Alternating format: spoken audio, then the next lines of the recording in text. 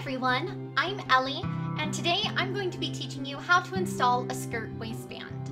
This is a great method and makes a very professional finish for all of your skirts.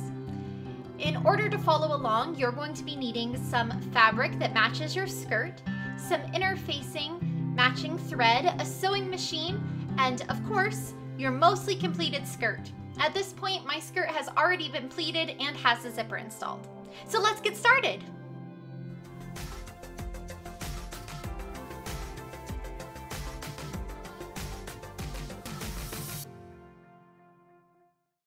The first step to creating your waistband is cutting out a piece of material. I'm using matching material to my already pleated skirt. I'm making my waistband as long as my waist plus 2 to 3 inches for overlap, and then I'm going to make it about 5 inches wide. This way, once our waistband is finished, it'll be about 2 inches wide. Once you have your material cut out, go ahead and press it to make sure it's all flat and has no wrinkles. After that, we're going to start adding our interfacing. I'm using a medium weight interfacing that I've cut to be the same size as my waistband. I'm using medium weight since it has enough body to keep my waistband from wrinkling, but it's not stiff enough that I won't be able to bend over or move around in my skirt.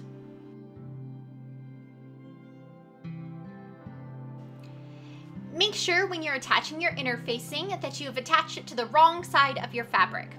Once it's attached, go ahead and flip over your waistband and iron it again from the right side. This will help remove any bubbles or wrinkles that may have occurred when you were attaching your interfacing. If you have any large ripples like I did, you can simply peel off the interfacing and then iron it back on. With our interfacing attached, we're going to fold our waistband in half and press that into place.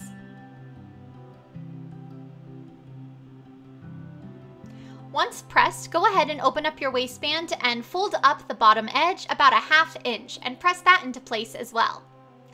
We're going to do the same thing on the other side of your waistband. However, this time you'll want to fold it over a little bit more than a 1/2 inch. This way you have about a 1/4 inch of overlap where you can see one edge under the other. Having this little bit of overlap is very important to making a waistband, so make sure you don't skip this step.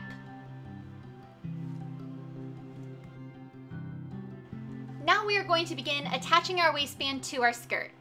As you can see, I already have my skirt pleated and it has a zipper installed. I'm going to take the edge that is smaller, so the shorter part of our waistband, and pin that directly onto my skirt, making sure to line up all of my edges so we have a very evenly attached waistband.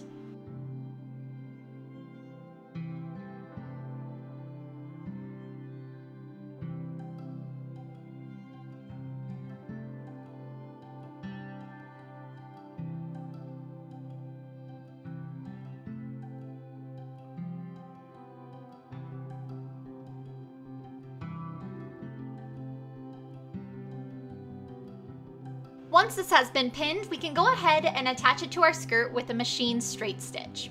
Here you can see that I am stitching along that fold line, and this is very important. This is going to help our waistband be straight and make sure that it's all even across the entire skirt.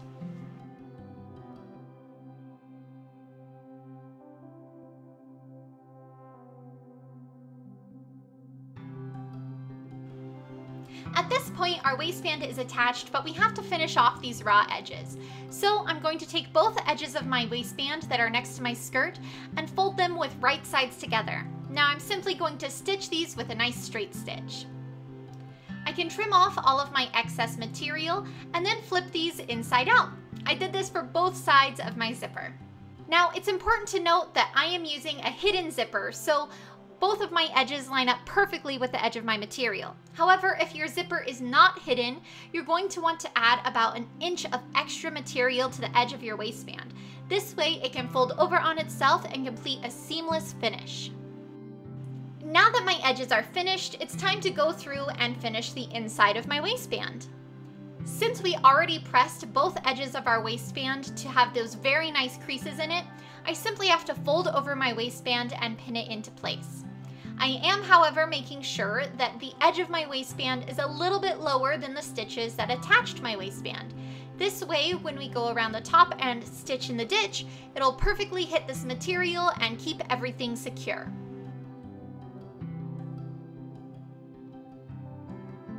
And now, from the right side of our skirt, we're going to go ahead and stitch in the ditch. This means we are going to stitch as closely to the edge of our waistband as possible.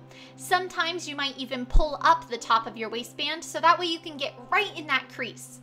As you can tell, this is something that I like to get my face very close to the material for.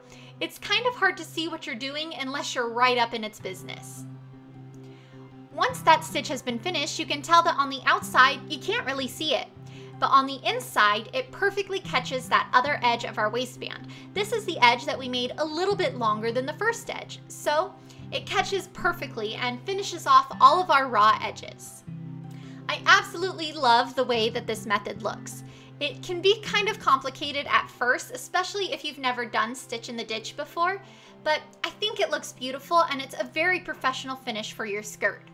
The final step is to attach some sort of closure like a snap or some hook and bars, and then go have fun in your skirt. Congrats guys, and thanks so much for watching. I hope you enjoyed, and I'll see you next time. Until later, keep sewing, stay positive, and have fun. Bye!